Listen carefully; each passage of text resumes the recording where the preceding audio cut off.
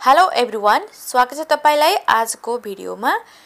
आज हामी सिक्ने छौं ए बाट जेड सम्मका सम्पूर्ण अंग्रेजीका महत्त्वपूर्ण शब्दहरू जुन तपाई हामी दैनिक रूपमा नै बोल्ने गर्छौं। भिडियोलाई अन्तिमसम्म हेर्नु होला, लाइक गर्न नभुल्नु होला र शेयर पनि गर्नु होला, च्यानललाई सब्स्क्राइब गर्न नभुल्नु होला। आउनु सुरु गरौँ है त। पहिलो छ ए भनेको एउटा किताब, अ बुक। एन भनेको पनि एउटा हुन्छ, एउटा स्याउ, an apple. At भनेकोमा he is at home, उहाँ घरमै हुनुहुन्छ। एन्ड भनेको र, किताब र कागज, बुक एन्ड पेपर।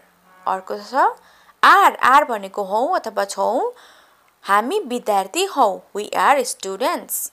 एम भनेको हुँ, छु पनि हुन्छ, म शिक्षक हुँ, I am a teacher. About भनेको बारेमा, मलाई आफ्नो बारेमा बताऊ, tell me about you. As भनेको जस्तै, मैले भने जस्तै गर, डु एज आई से। मैले भने जस्तै गर, डु एज आई से। अर्को छ आफ्टर भनेको पछि, 1 घण्टा पछि भनेर भन्नु पर्यो भने आफ्टर एन आवर। अल भनेको सबै कुरा, all things। आफ्टर पछि, all भनेको सबै। अरु हेरौं। नेक्स्ट बी भनेको हुन, यो हुन सक्छ, इट क्यान बी। बाई भनेको द्वारा, बसद्वारा जाऊ, गो बाई बस। बट को अर्थ हुन्छ तर ऊ जान्छ, बट ही विल गो। बिन भनेको हेल्पिङ भर्ब हो, यो भइरहेकोलाई चाहिँ ब्याकअप सर्भ गर्न चाहिँ परेको हुन्छ। म काम गर्दै आएको छु, आई हेभ बीन वर्किङ। म काम गर्दै आएको छु। अर्को छ क्यान भनेको सक्नु, सक्छ, तिमीले गर्न सक्छौ, you can do it. Could भनेको सक्थे, मैले अध्ययन गर्न सक्थे, आई कुड स्टडी। कॉल्ड भनेको बोलाइयो, he called her, उसले उनलाई बोलायो, he called her, उसले उनलाई बोलायो।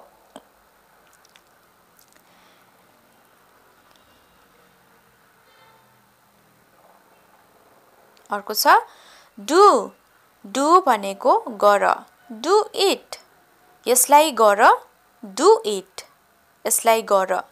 डिड परेको हुन्छ, गरेमा, मैले यो गरे, आई डिड इट। डाउन परेको हुन्छ, तल, यो तल खस्यो, इट फेल डाउन, यो तल खस्यो, इट फेल डाउन। अर्को छ इच को अर्थ हुन्छ प्रत्येक कलमको मूल्य 10 रुपैयाँ छ। Each pen cost ₹10. Each pen cost ₹10. प्रत्येक कलमको मूल्य 10 रुपैयाँ छ।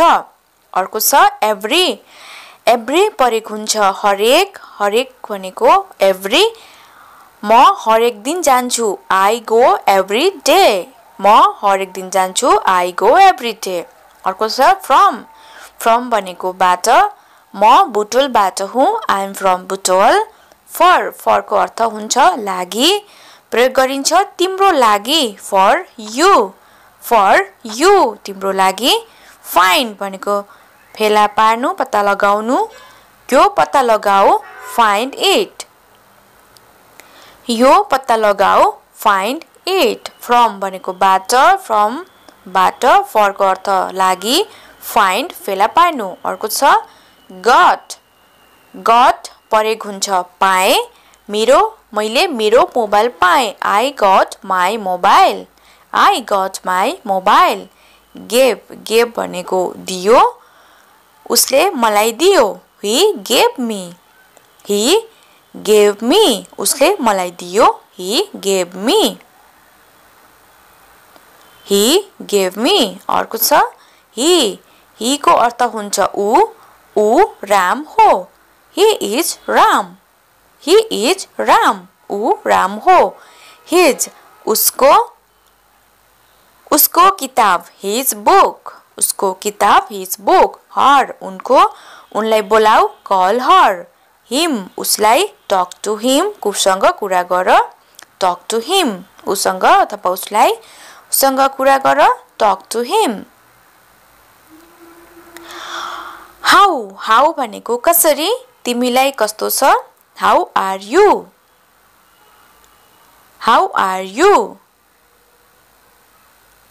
have भनेको छ मसँग छ भन्ने सँग छ भन्नेकोलाई चाहिँ प्रयोग गरिन्छ मसँग कलम छ I have pen has भनेको छ यो पनि he has a book उसँग किताब छ had भनेको थियो भइसकेको कुरा I had a pet मसँग एउटा घरपालुवा जनावर थियो I had a pet अर्को छ I भनेको म I am a student म विद्यार्थी हुँ is भनेको छ हो ऊ एक डाक्टर हो he is a doctor if अर्थ हुन्छ यदि उसले बोलाउँछ भने if he calls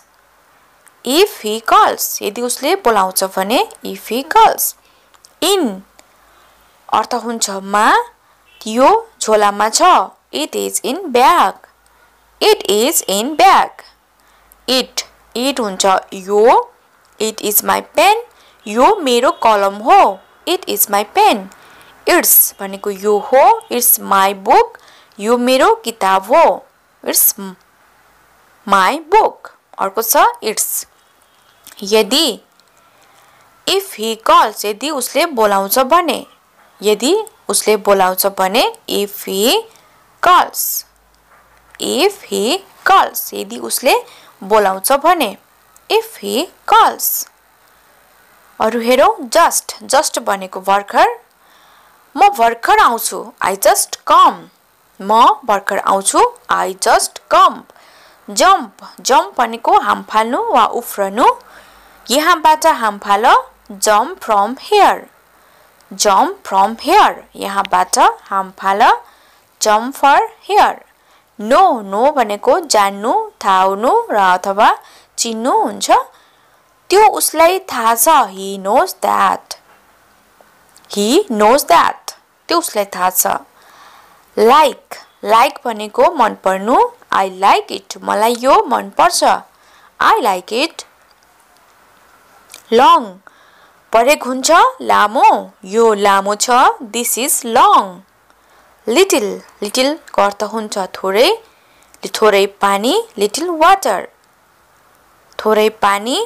water long लामो यो लामो छ this is long like मन पर्नु I like it मलाई यो मन पर्छ अरु हेरौ made भनेको बनाइएको उसले यो बनायो he made it उसले यो बनायो he made it much भनेको धेरै how much too much पनि भन्न सकिन्छ how much too much अनि many को अर्थ हुन्छ अनेक किताबहरू many books अनेक किताबहरू many books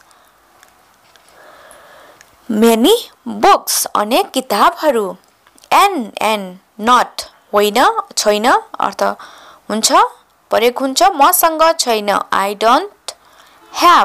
do not have मसँग छैन I do not have now अब अहिले हुन्छ now I will go अब म जान्छु now I will go nothing केही छैन वा केही होइन गर्नला केही छैन nothing to do अर्को छ on भनेको माथि on the टेबलमा on the टेबलमा or भनेको वा अथवा किताब वा कलम book or pen किताब वा कलम book or pen of को अर्थ हुन्छ को cover of book पुस्तकको cover of book पुस्तकको cover of book आउनुस् अरु हेरौ out भनेको बाहिर come out बाहिर आऊ come out बाहिर आऊ other भनेको अन्य other books अन्य पुस्तकहरू other books अन्य पुस्तकहरू only भनेको मात्र केवल भन्ने हुन्छ only he knows मात्र उसलाई थाहा छ वा केवल उसलाई थाहा छ only he knows अर्को छ अरु हेरौं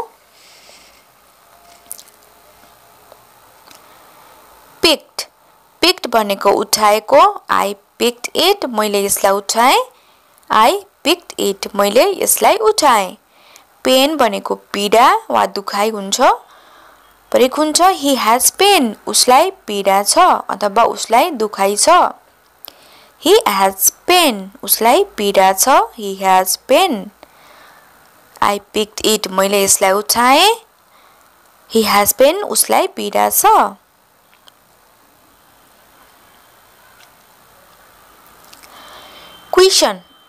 क्वेशन को अर्थ हुन्छ प्रश्न मेरो एउटा प्रश्न छ भनेर कसैलाई तपाईले सोध्नु पर्यो भने I have a question मेरो एउटा प्रश्न छ I have a question quantity को अर्थ हुन्छ मात्रा in what quantity कति मात्रामा in what quantity कति मात्रामा क्वालिटी गुणस्तर good quality राम्रो गुणस्तर rest आराम take rest आराम लिनुहोस् take rest आराम लिनुहोस् take rest she is a student उनी एक विद्यार्थी हुन् she फिमेल को लागि प्रयोग हुन्छ she is a student उनी एक विद्यार्थी हुन् some केही मसँग केही कलम छन् I have some pens मसँग केही कलम छन् त्यसैले को अर्थ हुन्छ त्यसैले मैले बोलाए I called त्यसैले मैले बोलाए I called त्यसैले मैले बोलाए they को अर्थ हुन्छ तिनीहरू प्रयोग गरिन्छ तिनीहरूले यसलाई गरे they did it तिनीहरूले यसलाई गरे they did it then को अर्थ हुन्छ त्यसपछि म आउँछु then I will come त्यसपछि म आउँछु then I will come त्यसपछि म आउँछु then I will come that भनेको त्यो that is my bag त्यो मेरो झोला हो that is my bag up को अर्थ हुन्छ माथि यो सिडी माथि छ it is up stairs भनेको CD it is up stairs यो सिडी माथि छ it is up stairs use प्रयोग हुन्छ प्रयोग गर्नु used it यसको प्रयोग गर very को अर्थ हुन्छ धेरै very good धेरै राम्रो very good धेरै राम्रो you को अर्थ हुन्छ तिमी तपाई you go तिमी जाऊ you go तिमी जाऊ your तपाईको तिम्रो your book तिम्रो किताब your book